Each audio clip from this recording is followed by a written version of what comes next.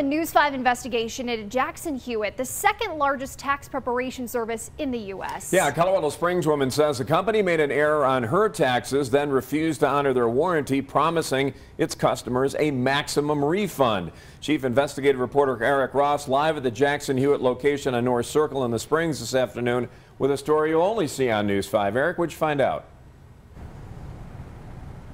Rob and Allison, good afternoon. The customer you're about to hear from had to pay to have her taxes amended following an error that was made at this tax preparation office behind me.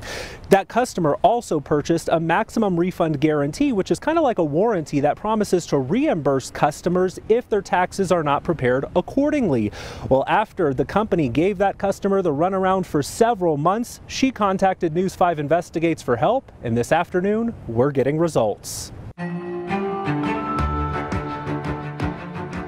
Every year I purchase the worry-free guarantee, which states that Jackson Hewitt will give their customer a 100% refund if they do not get the customer a maximum federal return. Connie Smith says she's filed her taxes every year for the last 5 years with Jackson Hewitt. But last year's tax filing left a sour taste in her mouth.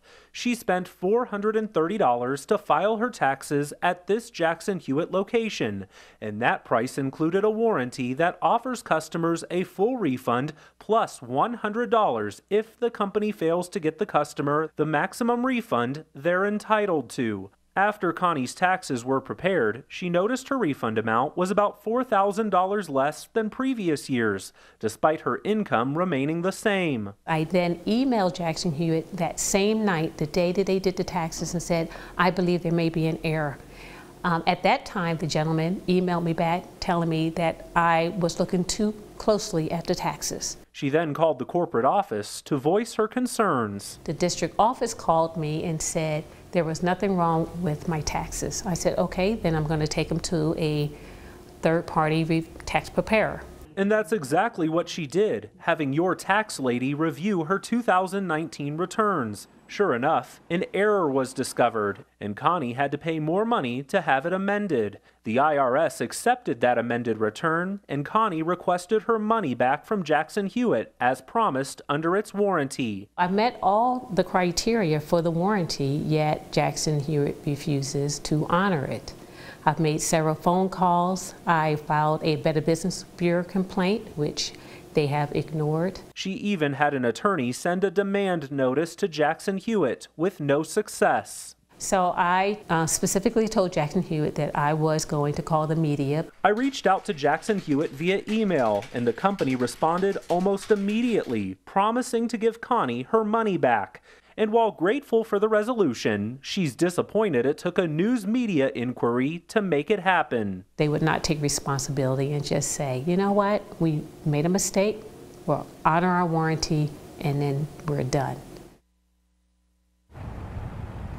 And a spokesperson for Jackson Hewitt told me in a statement via email that customer service is their top priority and that the company stands behind its 100% accuracy guarantees it offers its customers. Rob? Yeah, Eric, sadly another case that you've looked into where folks get nothing done, you have to take action, and then immediately it gets fixed. That's another situation. But right now, I'm sure people are wondering if it's worth buying that extended warranty in the long run. Is it going to pay off? What would your suggestion be to these folks? You know, that's a great question, Rob. Ultimately, it comes down to personal choice. Here's some things to consider.